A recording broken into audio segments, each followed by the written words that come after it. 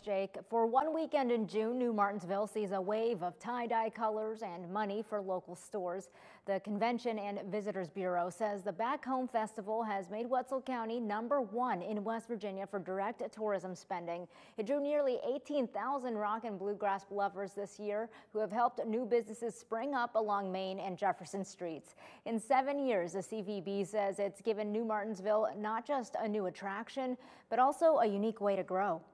A kind of unique place in history where people are looking not necessarily for where an industry is located, but where they want to raise their kids, because we have so many remote workers now. I know that our local businesses prepare for this because it's like Christmas in June. The Chamber of Commerce says Wetzel County also ranked second in business growth for 2023. New Martinsville alone added dozens of businesses in just 2 years. The stock market